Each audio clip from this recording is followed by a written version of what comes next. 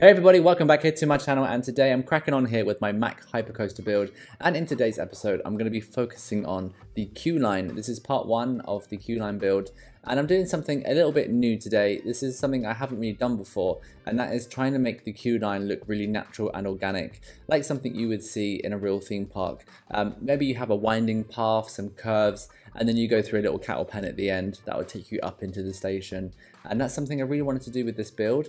And before, in the past, I've done queue lines that have had diagonal pathing, which you can kind of just see here in the bottom.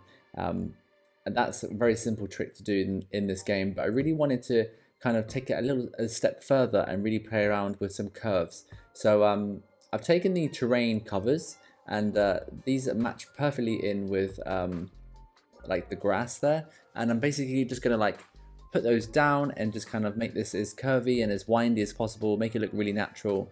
And in this spot here where I've just built that circle, I thought it'd be a nice area to add like a piece of theming, like a set piece or something. And what that set piece will be at this moment in time while building, I really do not know. But I'm just going to build and let it see kind of where it takes me. I have an idea in my head, but I don't actually know 100% what I'm doing. So I'm just going to start placing things down and seeing what looks good and what doesn't, and kind of take it from there. I absolutely love these rocks here. These have been like a lifesaver while doing this build. I've kind of been dotting those around and using Freedom 2K to kind of angle them a little bit and tilt them and resize them as well. So that's been quite handy.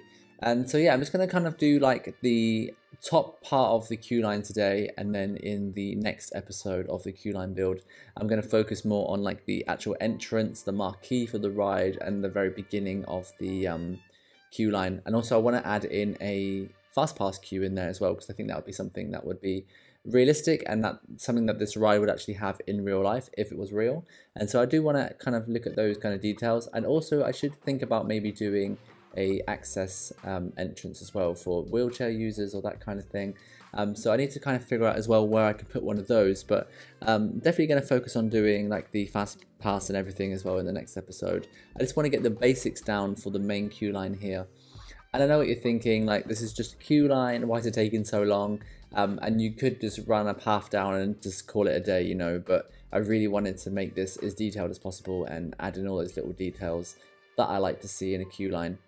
I'm using the burial mound there, and I think it's a great technique and a great thing that I took from Astrotron for using for like ground texture. And it's actually really nice to use around the edges of the path just to kind of clean up some bits and also make things join nicely if you've got like a weird transition. So that's kind of what I've been using that for, and I'm kind of blending that in with the terrain so it's not too random. But these little dirt piles are on the side of the paths, I think look really nice, and I also hide some of those green kind of terror painting covers that I've put down as well. So that's nice.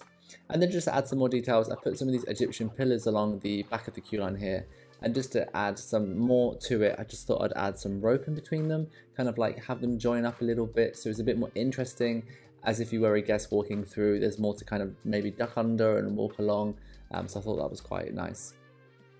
Of course, another thing to think about is the fences around the queue line. So obviously around the outside, you're going to want to do higher fences to stop any guests kind of being able to enter a restricted area, maybe where the coaster track comes low down to the ground. You wouldn't want a guest getting in those areas and being hit by a train maybe. But then also on the inside of the queue line, I can do lower kind of fences, because if someone was to jump over a fence, they can't actually go anywhere dangerous. These are the type of things I'm always thinking about while building.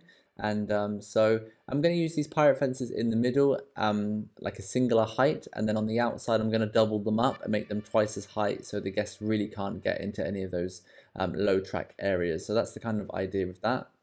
And then yeah, I'm kind of making that straight diagonal path there just look a little bit more natural just by using some of these mounds here, which I think works really nicely. Then in the middle here, I had to come up with something I can put in the middle, and I was thinking about like what I could do, and I decided that I was going to do maybe something like a dig site or like an archaeology type scene along those lines. So here I thought I would do some like vases and like some treasure, that's maybe been dug up, and then as you kind of walk along the path, I'm going to do a little bit more kind of like dig stuff going on. So I think that would be quite fitting for this, seeing as it's kind of old and I'm kind of doing it as like an old dig site. Especially if you saw the last episode, I did the theming all along the side of the river rapids, and I kind of want to continue that over in this part of the map, which is kind of like modern day, and it's been dug out, you know, like in Indiana Jones or something like that. I didn't want it to be actually in the Egyptian times or in that kind of era, because then the theming would have been actually a bit more difficult. It's really much easier, and actually I kind of like it better to do it all a bit more kind of deconstructed and have rubble everywhere, that kind of thing, and just, you know, you can do more. So here I thought I'd do like a pyramid kind of poking out of the ground and having like the dig tools and that around it to look like it's being excavated out of the ground. And I did it using this kind of golden pyramid piece and put some rocks around it, and that I'm not 100% sure if I've really achieved what I really wanted, but I think you can see what I was going for. So let me know down below if you think that looks okay or not, because I'm not 100% convinced. But I put some scaffolding around it there just to make it really look like a dig site, and then I added some tents as if the people that may be digging slept on site as well. We got some digging tools there that I've hung up, and of course some vases that may be kind of slightly buried in the ground, and they've been kind of excavated as well. So that was the idea there for like the middle section of the queue line where you kind of loops around. So now I really have to start thinking about this kind of main set piece here where the circle is. So I'm kind of, you know, scratching my head a little bit. So I started off with some pillars because it's always a nice start, especially with Egyptian theming. And I've done quite a lot of pillars already, but I think a few more won't hurt. And then I found this really cool like Egyptian like wall here that has some like hieroglyphics on it, so I thought that'd be quite nice to use as well. I just popped it down near the entrance there because I'm going to come back to that and use that again later. And then I thought I'd try and make these pillars look a little bit different to the ones I've already used by adding some cylinders and discs to it, just to kind of give it a different look, different color and texture. So I thought that worked out really nicely as well. And then yeah, I kind of did these two pillars. I used this cat, which I thought was quite cool. I was just placing random pieces down, to be honest, and just seeing what looked good. And then I kind of was like, okay, let's put some stones around it to give it some texture and make like a staircase up the middle, and maybe have this as like an old temple entrance or something that's been ruined. Yeah, I was trying to just kind of think of anything along those lines. And then I thought it'd be cool to maybe just have this as like some pillars with a big wall behind it, and then have the title of the actual roller coaster itself like across a wall.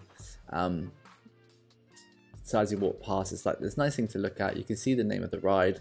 A bit simple, but also sometimes simple is good. So I think this worked out quite nicely. I'm going to change the colors, of course. I'm not going to have the yellow. I'm going to make it this nice dark browny sandy color as well. Add some more kind of shrubbery and plants and stuff around it. But yeah, that turned out not too bad, I think. Maybe it's not what you imagined that I was going to build. I really didn't know what I was going to build there. So I was happy with what I did do in the end. It turned out quite nicely, I thought.